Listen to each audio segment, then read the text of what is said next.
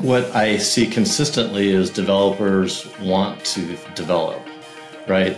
That's what gets them up in the morning. That's what gets them excited. They want to build these applications that have an impact, on their customers or on their business or whoever they're supporting. And I think anything that gets in the way of that is an issue for them.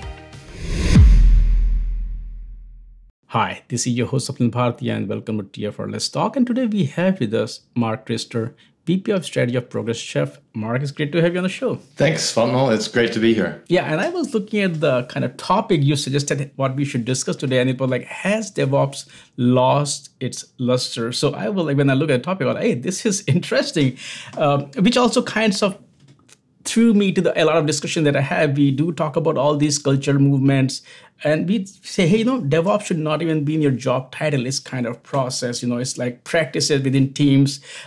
So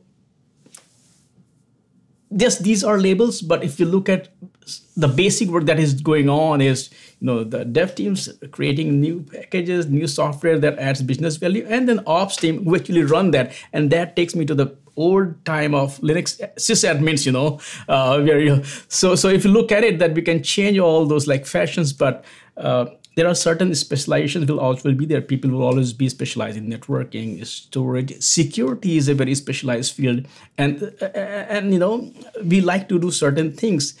So before we get into deeper into today's discussion, what I do want to hear from you as you talk to a lot of not customers, clients, but you keep an eye on the ecosystem, how you have seen the evolution of developers, dev teams, where they are trying to balance themselves between, that own what you have built, like the whole developer culture, versus maintaining a distance from operations. Because we talk about DevOps, we talk about DevSecOps, a lot of things are moving in developers' pipeline with shift left. So talk about what you're seeing there. I think what I see consistently is developers want to develop.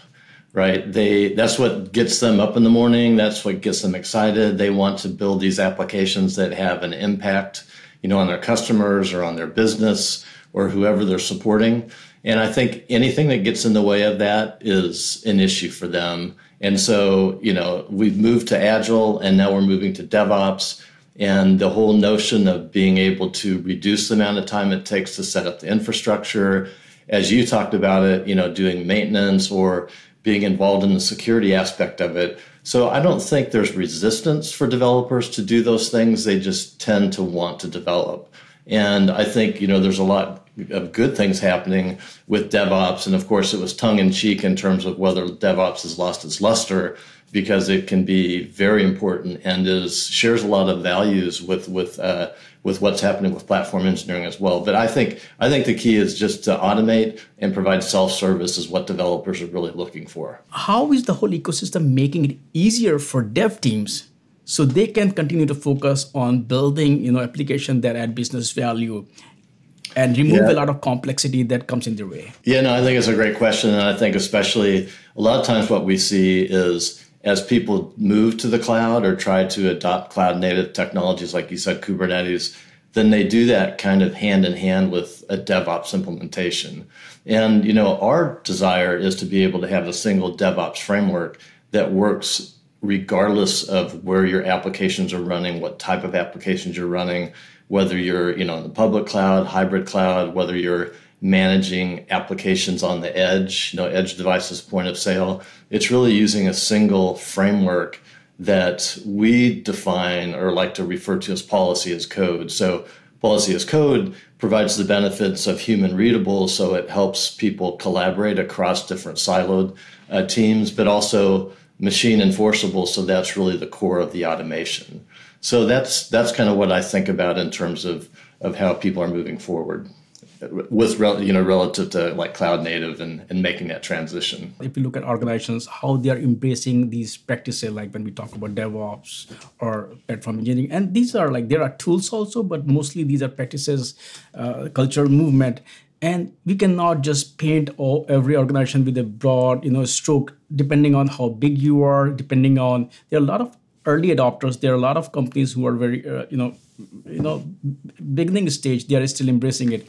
But broadly, what kind of trend you're seeing, how organizations are kind of embracing, deploying DevOps, and platform engineering principles, or they are still struggling? Hey, what is DevOps? What is platform engineering? When I look at kind of the foundation of each, while DevOps, DevSecOps, I don't think there was a lot of vernacular around developer experience. It really was trying to improve the experience for everybody involved in the development side, from dev to IT ops, and then from security as well. I think automation is at the heart of all this as well. So automation in terms of automating configuration checks, compliance checks, and then to auto remediate as well. And then we see that, on the foundation of policy as code, which can be extended to what's happening with platform engineering, because, we want to use smart automation to allow developers to kind of do the things that only they can do and automate the routine, the redundant stuff that we need to do.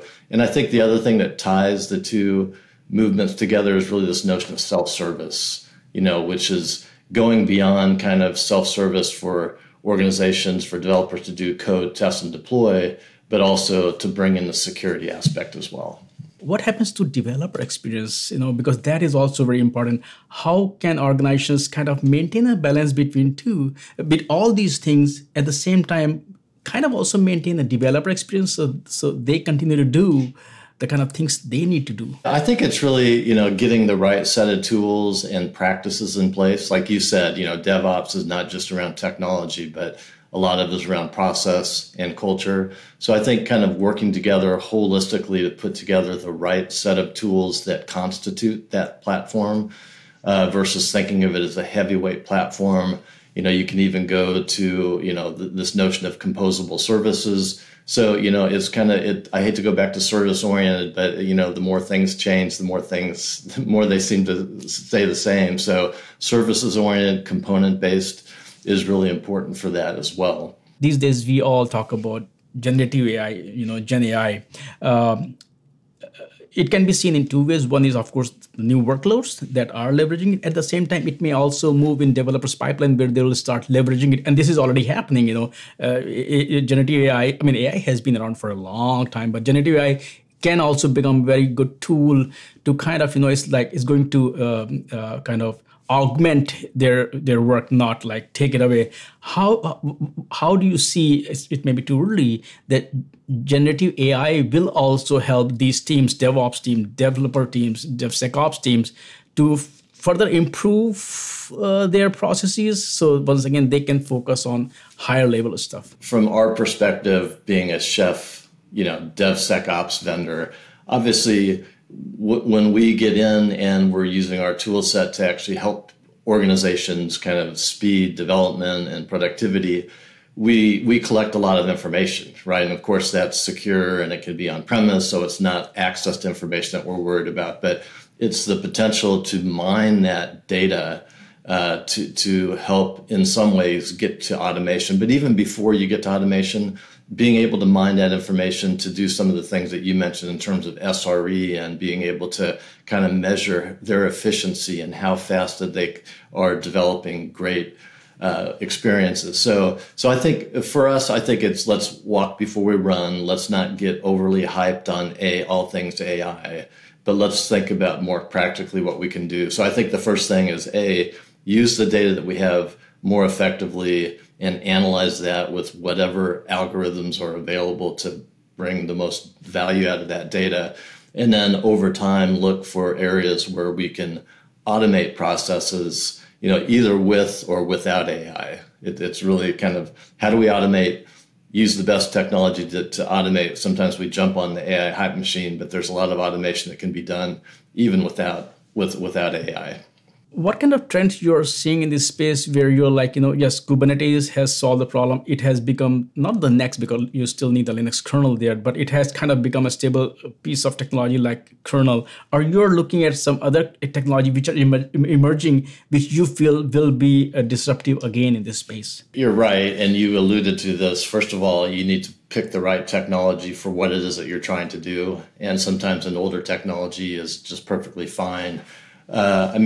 But, for us, organizations are really just trying to develop things faster, speed delivery, and, and being able to get to the cloud and being able to leverage, all the benefits of the cloud and with the right architecture. So I think really what's driving the success of Kubernetes is really the architecture. The architecture model, is really efficient.